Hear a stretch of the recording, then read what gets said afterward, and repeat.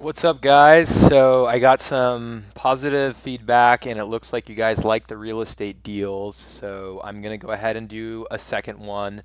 I did go through the comments, and one of the funniest things was obviously I didn't really go into details about my background. So I did mention that my last investment I put $90,000 down, and a lot of people were trolling, and it makes a lot of sense that um, getting a down payment is not easy. And if you follow this channel, I go through a bunch of ways where you can hopefully save money, learn how to invest to eventually get a down payment.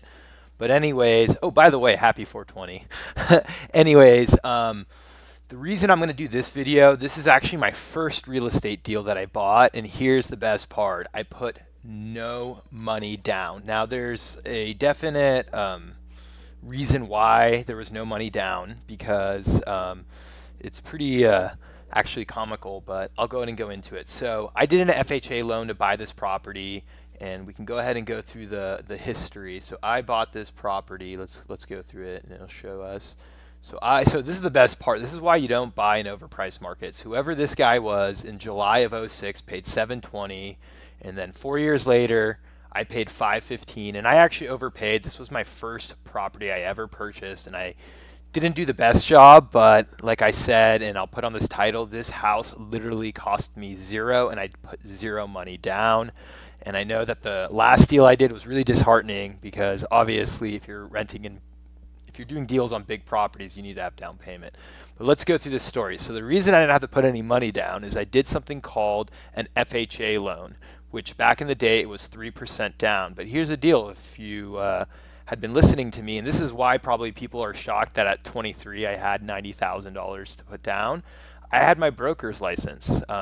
People don't realize that I graduated college when I was 20 years old, and I got my broker's license when I was 20 years old. So this is 3 years of me not only just doing real estate deals, but I also started a medical company. I was also working at a hospital and surgery center. So the comment I got was, oh, he must have got money from his parents. And to be honest, that should be something that should never, ever you should think about, because that's just a negative mindset. So I'm sure there's plenty of people that get money from their parents, but you should never focus on that. What you should focus on is, okay, well, what can I do to do deals even though I'm not getting money from, so-and-so or whatever? Because you may not have parents that will give you money, but what I would argue is you can find investors. So anyways, back to this deal, because this is a no money down deal. So anyways, I have my broker's license, so guess what? I represented myself on this deal. So I literally wrote a check to escrow, and I believe it was like 18 or 19,000 after closing costs, and I got my broker commission back of 15 grand. So it was really 3 grand of closing fees or whatever, but if there was no closing fees, or what I could have done is I could have paid a higher percentage on my loan, and then it really would have been a free house.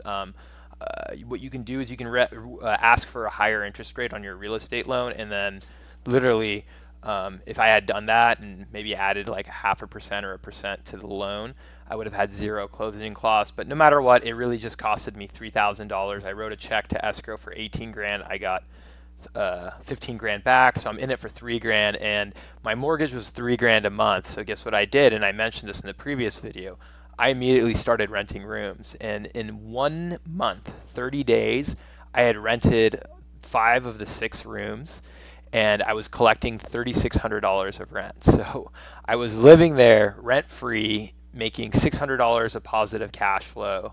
And to this day, I haven't put a dime in this property. And what is it worth right now? Let me see. So I paid $515. You can find it right here, home value. According to Zillow, this is 822 grand. So it's not as good of a deal. I obviously paid a little more. If you go through my channel, my previous deal, I probably got more upside. But once again, this property has been paying me anywhere from $4,000 to $5,000 of rent. That's why this Zillow estimate of 3,500 is BS. I currently have a tenant that's paying $4,500 a month. Not as good as the previous deal, but I guess the moral of the story is, obviously there's always going to be naysayers, and there's always going to be an excuse, right? Like, oh, I can't do this because I don't have rich parents, or I can't do that. And That's not the right mindset. What you need to focus on is small goals, and that's why I promote cryptocurrency. And if you haven't watched my previous video, I say stay away from real estate. I don't think real estate is good right now. I think it's totally overpriced. What I recommend is for anyone too, and like I said, do not worry about deals that are $90,000. That's in the future. What you can do is your first property you can buy if you're in the US, and I'm sure in other countries too, they have these BS, 3% down loans. And obviously you're going to pay a lot higher mortgage and a lot higher fees, but here's the deal. If you can find a property with enough bedrooms, this is a 6-bedroom, 3-bath, you should be able to cash flow it whether you live in there or you don't. So that's the name of the game. And like I said, if you can do 3% down, that means your down payment hopefully can be 15 grand. If you go to cheaper areas in the US, for example, if you go to like Arizona, I'm sure you can get properties for under 200 grand or 100 grand. But no matter what, once again, you shouldn't worry about this stuff if you're have less than like $1,000 saved up or $2,000 saved up. And another thing too I forgot to mention is that I graduated at the age of 20, so I had 2 years of pretty large tax returns where in W-2 income where the bank was willing to give me a loan. So if you don't have this kind of stuff, and like I said, age really doesn't matter. If you're 40 or 50, you can do it. You can start today. But the way you start today is add to your income. So if you are only making, for example, $2,000 a month from your job, it's going to be hard to qualify for a loan. So you do need to add either a second job or a side hustle. What I mentioned is I tutor on the side and teach tennis lessons. So definitely if you want to get into real estate and you want to buy a house or qualify for a house with no money down, you're going to need to show other sources of income. And unfortunately, being an independent contractor doesn't really help. So what I would recommend is actually having 2 W-2 jobs. So you work your full-time job and then you find maybe a weekend job. And once you get both of those W-2 incomes, and like I said, they usually want it for 2 years, but a year you might still be able to qualify.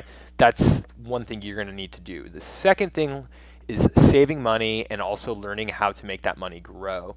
And once again, that's why I preach cryptocurrency investments, because I do feel like it's one of the best opportunities right now to invest. If you go through the channel, I'm not just telling people to do cryptocurrency, and that's why I recommend Robinhood, because Robinhood allows you to also buy stocks and bonds. I do feel like you should have a diversified portfolio, and the best thing about Robinhood, unlike Coinbase and the other brokerages, is that there's no fees. So what I would do is if you want to do real estate investing and you have less than $500 saved up, is I would first start with getting a Robinhood account and just making a commitment, whether it's $100, $200, $300 a month, you put into Robinhood and you start to buy some cryptocurrencies, some stocks. I also do recommend saving cash. So if you, for example, want to invest, I would always say, at least in the beginning until you figure it out, maybe set aside $100 or something like that, $200 cash. So if there's ever a dip in the price, you can buy more. But that's my recommendation. So if you want to get into a deal like this where you can buy a house with no money down, you're going to need good credit. You're still going to need some sort of saving and some sort of down payment money. And the easiest way to start is, and if you do have a chance, go to the old video, is basically live frugally, live very humble. So just, try not to go out a lot, order water when you go out. Don't eat a lot of meals, just figure out ways to save money, and I'll probably just make another video on how to save money. But I would not worry about real estate investments. I know a lot of people are asking me, how do I get started in real estate? This is not the time to get into real estate. Trust me, I'm a real estate investor. I own quite a few properties, and most of the properties I own are with other investors. So I know people are always like, oh, like you had your mom and dad help you.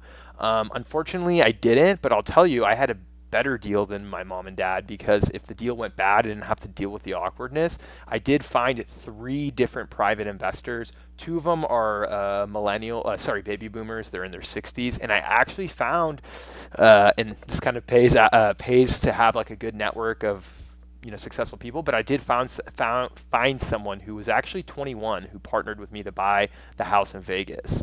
So even though I bought my first house when I was 22, I mean, I got this younger kid who I partnered with, and I'm going to be doing more real estate deals. And he was 21 when we bought the property together. So the way to do it, like I said, not everyone is going to graduate college at the age of 20. Not everyone is going to land a high-paying job. So the way you're going to do it is the way where most successful people come from, is by hustling. And the way you hustle is you cut your expenses, you add a second or third job, you start to put aside some of your money. Cash is good.